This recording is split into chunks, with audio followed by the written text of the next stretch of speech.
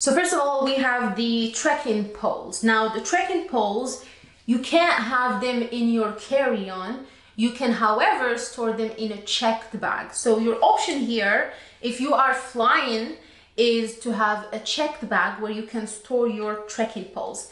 This is the general rule within the US. Now, there are some regulations where you are required to detach the trekking poles into pieces.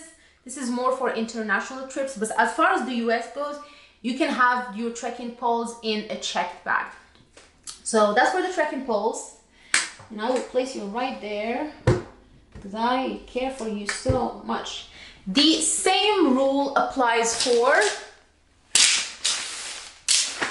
tent poles and sticks. So these bad boys here, same rule, you cannot have them in your carry-on. You can, however, store them in a checked bag. Now, obviously, the tent itself, you can have it in your carry-on if you wish. And the same rule also applies for ice axe. So if you do have an ice axe, you cannot have it in your carry-on, you can store it in your checked bag. So all of these items that I have here go into your checked bag. I also have an axe. Every time we actually go camping, we would take this little axe so that we can cut wood if necessary. So same thing applies for this one. And the reason why these items are not allowed in your carry-on is because they fall under the potential weapon category. So make sure that they are all in your checked bag. Make sure that they are stored properly and protected. Like for example, this axe, I feel like it's very, very protected here. It's just safe to use. It's heavy, but it's well protected. It's not going to harm anyone. It's not going to harm you. It's not going to cause some damage in the checked bag. So that's definitely a good option. And you want to do the same with the trekking poles as well. You want to make sure that these sharp edges are protected somehow. So that's for that. Now I'm just gonna go some random picks that I have here. We've got the jet boil or the cooking stove. So there is no issue with the cooking stove as far as I know. You should be fine.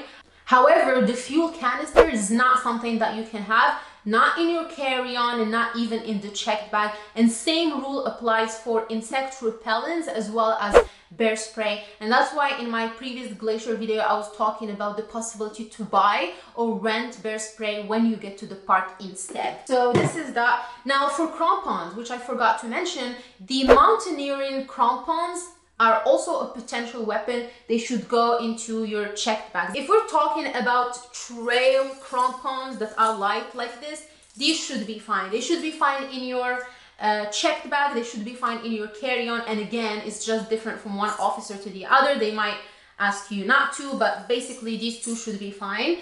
The mountaineering crampons should, however, go to your checked bag. And I randomly picked walkie-talkies, and there's no issue with those either for the carry-on or the checked bag. And headlamps. Headlamps should be fine.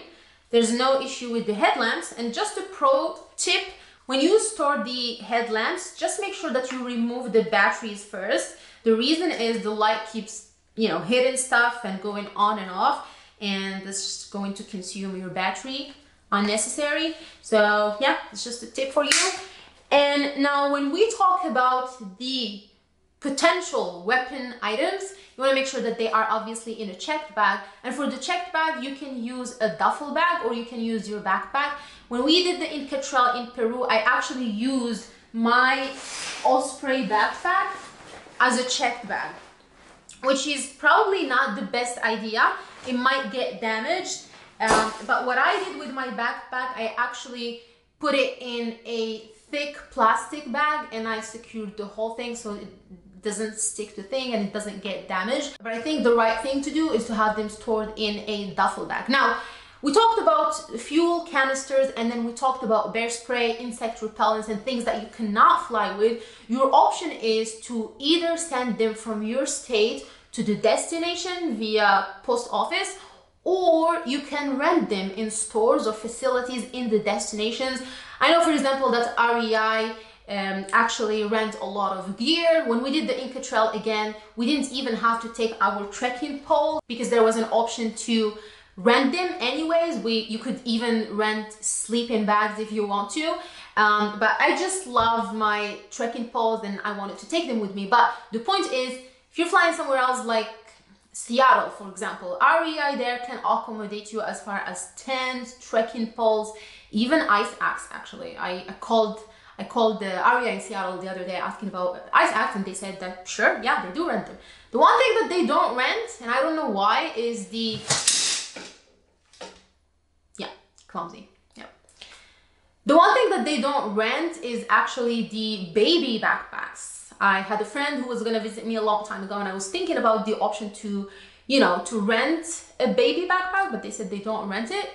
I'm not sure why. Maybe that's a new business idea for you. Yeah, two options for you. You either send your items via post office, or you rent them at the destination, or you buy them if you have to.